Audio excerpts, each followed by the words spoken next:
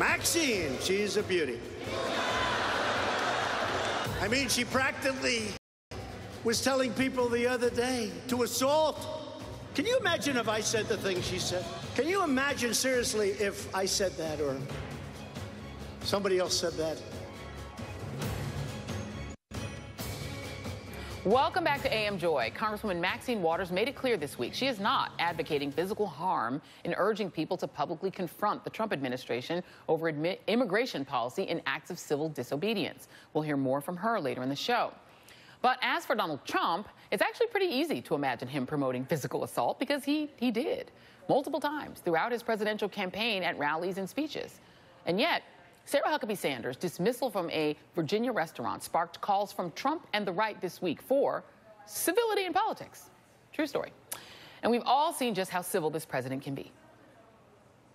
So we have a single protester. He's going home to his mom. Say hello to mommy.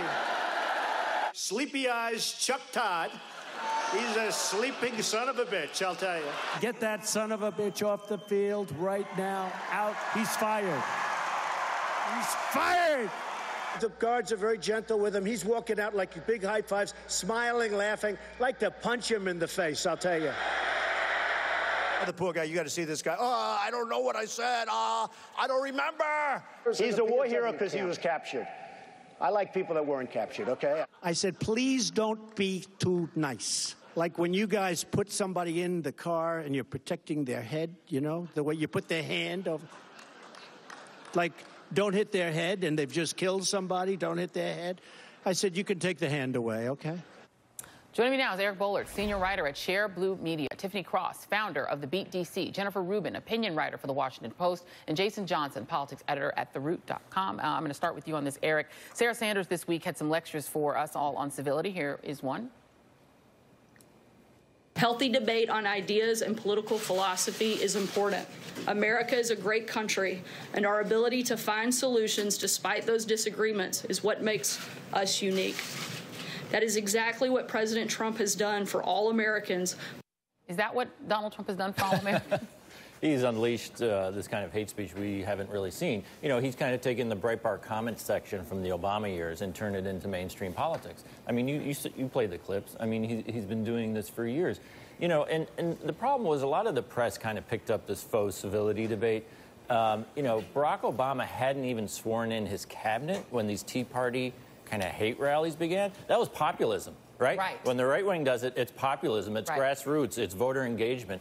After 18 months, when a few people drop, you know, the F word or something like that, you know, it's Katie bar the door. Look, the problem is this is a radical minority that's trying to rule a majority, right? We have a president who lost the popular vote, who's now going to try to ram through a Supreme Court nomination so the Republican Party can outlaw choice in this country. I mean, these are not civil times. These are not times to sit back and say, well, you know, I think if we play nice with him in a year or two, he'll come around. Yeah. And that's why I think there's a frustration. You know, there's a certain amount of elite institutions that are saying, well, calm down. It's not time to be calm. Well, and to stay with you just for a moment, I mean, it does seem that the Trump side understands the media in an organic way, that the media will err toward the moderate. Right. And that they will be very quick to lash out at to criticize Michelle Wolf for the, right.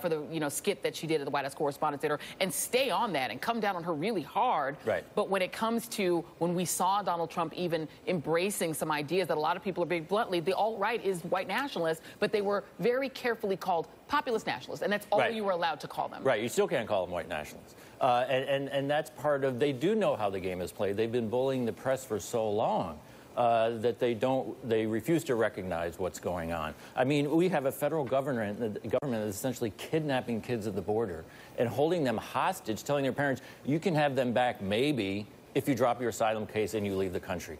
And this is insanity, right? And again, so it's not time for civility, and the press plays into this. Yeah. And right-wing hate is populism. And even when the attack is on the press, I want to play just for those who maybe have forgotten Donald Trump attacking the press, calling the press itself the enemy of the people. Take a listen. A few days ago, I called the fake news the enemy of the people, and they are. They are the enemy of the people. I figured. Fake news, CNN. The worst. So you can tell that to your fake friends at CNN. One of the opposing networks, you know, the enemy of the people, I call them. Now, of course, after 5 people were shot and killed in a Maryland newspaper, in the Maryland Capital Gazette newsroom, Trump then came out and had some more moderate words saying, you know, that the attack shocked the conscience of our nation. Journalists, like all Americans, should be free from the fear of being violently attacked while doing their job. A completely different message, but it doesn't negate the earlier. I mean, it's hard to not hear that anymore. Right. I pay no attention to his words. I don't think they have heavy weight because somebody could articulate a talking point for him via Twitter or a statement. I mean, they really don't carry much weight when you juxtapose that with what we just saw. But I have to tell you, Joy, for me, what was most disturbing about this entire thing is it took Democrats 2.5 seconds to go from the hashtag Trust Black Women to shushing Maxine Waters, which was very disappointing. And when Nancy Pelosi and Chuck Schumer came out with their statements, I just shuddered because I thought, you clearly did not consult any senior black woman on your staff about this statement, and how disappointing is that? Also, I think when you look at the rhetoric coming from the right, and to your point about how the media is all too happy to fall into this trap of making this false equivalency. Where was this outrage when you had Joe Wilson shouting, "You lie," at President Barack Obama? It's kind of ridiculous. And I think when you look at some of the reaction from the Democrats, and it's just, you know, kind of weak. And I think the Democrats have to be comfortable making people uncomfortable, because when you're fighting for justice and equality, it's not always time. These are people who serve the public. You're going to hear from the public. And just like we were talking about in the immigration debate last hour, you can have a white kid pepper schools with bullets every other week and policy doesn't move. But a person of ethnic descent doing something on domestic soil can move policy. So this administration has the courts, they have the House, they have the Senate. All the American people have is their voice and their vote. They need to be using both all the time. And the reason why they're falling for this false equivalency is because they don't want these people out at voting booths. They don't want people using their voice. They don't want another alternative to their alternative facts shouting them down when they're clearly wrong and championing this kind of rhetoric and racism and a system of supremacy. So here we are again with Trump supporters and the Make America Great people. Your hypocrisy is showing yet again. And Jason, it is interesting that, you know, you do have, I mean, I do think the Trump side do understand that the media's default is for everyone to calm down. You've had a lot of people saying that people are being hysterical about what the Supreme Court change could mean, and sort of hysterical about where the times are moving because people are using words like white supremacy or fascism and talking about that, and then they're being told in a lot of ways by the institutional world that they're being too, you know, that they're being too over the top. Right. And here's the problem. This whole civility debate is ridiculous to me, Joy. I mean, like, it's like Drake said, nice for what? Why do Democrats have to be nice to Republicans? Republicans have said women who want abortions, you know, should be punished, and African Americans need to be beaten up, and what the cops do is always fine, and families can be separated. This is an attempt to tone police people who are being attacked and oppressed. And I'm old enough to remember something called political correctness, right? That was civility back in the 90s when it was like, yeah, you know, maybe you shouldn't call women chicks, and maybe you shouldn't call Asian people just Chinese because you don't want to find out where they're from. And these same people, these same moderate centrist Democrats right now, and same media people were saying, I can't stand political correctness. But the fact of the matter is they're afraid of justified change and how people feel that they should be spoken to. No one should be nice to this administration. You should speak the truth, even if it makes people uncomfortable. And Jennifer, I'll come to you on this. Michelle Goldberg had a great piece this week where she talked about the fact that Republicans have all the power. They have all the governmental power. The only thing that liberals have is social power. And so that's what they're using in order to try to fight back, and that even that is being told, well, that's too much. You oughtn't do that. If you're mean to them, you're going to drive them toward the sort of, you know, the neo-Nazis. It's your fault if they then go there.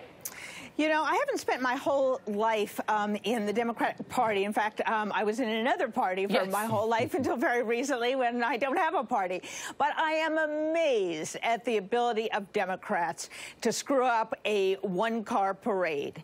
Why in the world would they come out and attack their own? Immediately, the conversation has to be, this is the most uncivil, racist, misogynistic president who seeks to divide us, whose opening appeal in his campaign was to call Mexican immigrants rapists and murderers. Don't play defense, play offense.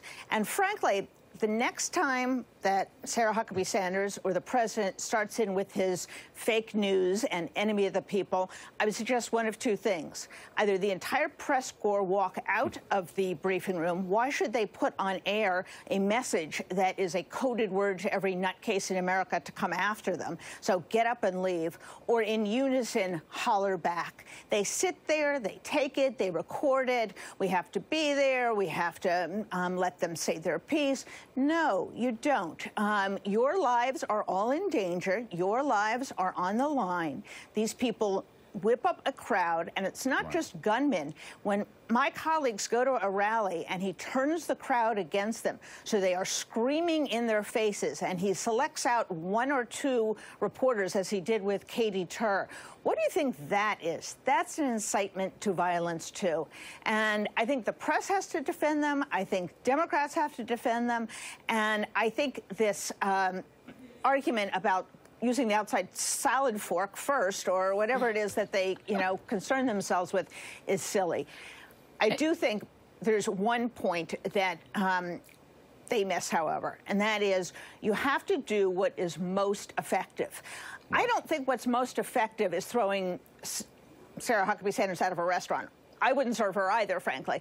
But what's most successful is getting 1 million people on the street to protest. Yeah. So let's redirect all of that good pent-up energy to something that makes a difference. Let's get 1 million people to go to Maine or 1 million people to go to Alaska and start putting pressure on those senators. Yeah. So it's perfectly civil to do that. No one's telling them to be violent protesters. But we're not going to let these people go through life unscathed. Sarah Huckabee has no right to live a life of no fuss, no muss after lying to the press, after inciting against the press. These people should be made uncomfortable, and I think that's a life sentence, frankly. And very, very quickly, just to give you the last word on this, Eric, on the press part, the Republicans know that the press won't do that. Yeah. They won't resist it at all. Well, look, right? to their credit, the Toronto Star last week documented 103 lies Trump told in 1 week. In 1 week. Does that make a difference, though? Because his base doesn't care. But the New York Times specifically will not call him a liar. So this game is rigged. He knows the game is rigged. The Republican Party knows the game is rigged.